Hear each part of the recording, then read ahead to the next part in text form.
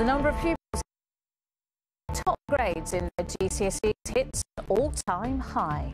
ITV Lunchtime News with Lucrezia Millarini.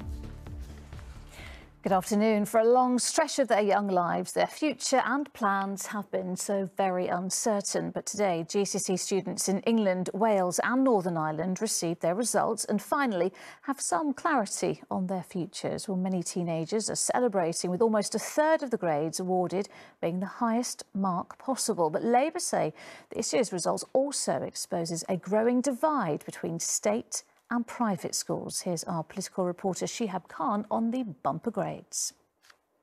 So Shihab, lots of pupils celebrating there, but what today's GCSE results point to as well is this growing inequality gap. Yeah, absolutely. Next, the country's most senior police officer has warned no one is above the law. As she revealed, detectives will review allegations against the Duke of York. Metropolitan Police Commissioner Cressida Dick revealed she'd asked her team to have another look at the material. I'm joined by our correspondent Geraint Vincent. Geraint, talk us through what was said in relation to this inquiry. Well, the police chief was questioned on LBC radio. A photograph was taken, and Cressida Dick also made clear that there is no... The NHS in England has recorded the highest ever number of people waiting for hospital treatment. Almost 5.5 million people needed routine treatment, which is the highest since records began in 2007.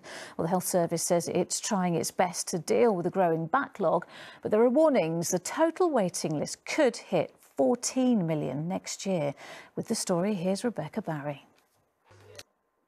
The number of people told to self-isolate by the NHS COVID app continues to fall. Nearly 320,000 alerts were sent last week, which is 20% down on the week before.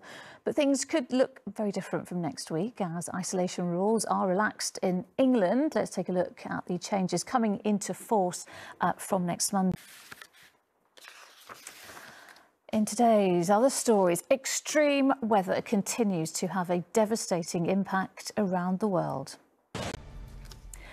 Now, the UK's economy is recovering after the impact of the pandemic and lockdowns. That's according to new figures released by the Office for National Statistics.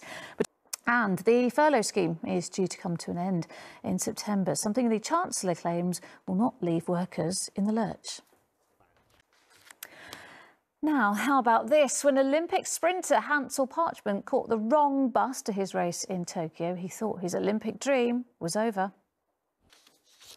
And finally, it's been a summer of success for the Gadarova twins. Not only have they just arrived back from Tokyo with bronze medals, but today they also received distinctions in their GCSEs. Well, gymnasts Jessica and Jennifer picked up their results along with their classmates at Aylesbury Vale Academy in Buckinghamshire. Sangeeta Kandola has their story.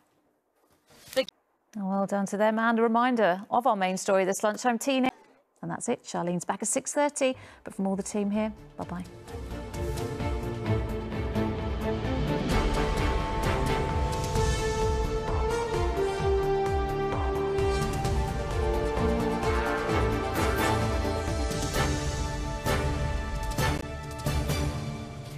Hello again. Now the main stories in London. A woman who died in a crash between two buses has been named. A 14-year-old boy has been arrested on suspicion of murdering a man in Chingford. As you've been hearing, GCSE results are in. London teenagers got the... Well, that'd be grade 9, that's the highest. A group of veteran British Gurkha soldiers are staging a hunger strike and protest on Whitehall. The group are... Football, Chelsea have picked up their first piece of silverware for the season, beating Villarreal in the UEFA Super Cup. The Blue... Next, if you think you're seeing double, look again. Grime. Time to take a look at what's coming up at 6. All right, time for the weather. Here's Philippa.